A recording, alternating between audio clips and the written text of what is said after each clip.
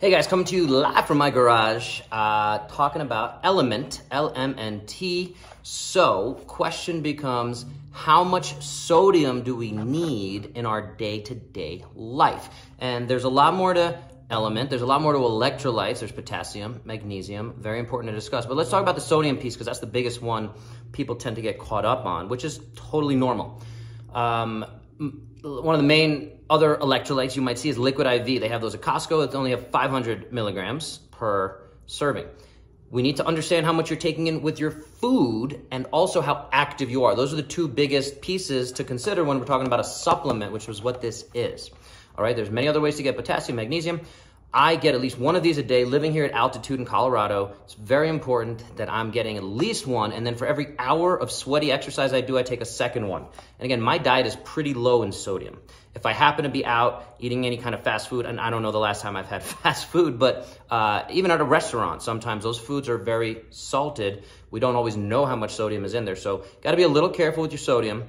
It doesn't have as much impact on blood pressure as many are led to believe. That's a bit of a myth in the science. If you actually look at the research, having high sodium in your diet might only increase your blood pressure a few points. Again, if you do have medical issues, I'm not saying disregard that, but something to consider when people are having these conversations, because I have these conversations all the time, especially having worked with Element and continuing to work with these guys. Check out my link down below, drinklmnt.com/fitcare, my business. So let's talk about this. Again, government recommendation is 2,300 milligrams per day of sodium. That's at a minimum to stay alive, basically, so you're not deficient in anything.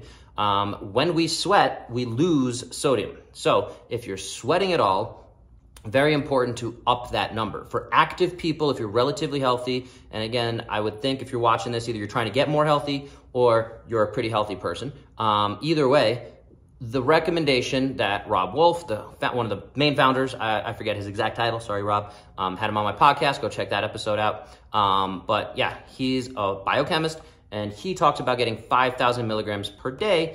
So this is just a piece of that. So you can salt your food as well. Himalayan sea salt, all these different things are great to add in. But for every hour of activity, I have triathletes that I work with on a physical therapy side, and I talk to them about their Element. And if they're riding their bike for 5 hours, which sounds crazy to some of us, even to me, it's not crazy, but it just happens that way. But yeah, they're drinking one of these for every hour of that bike ride, and it keeps them going.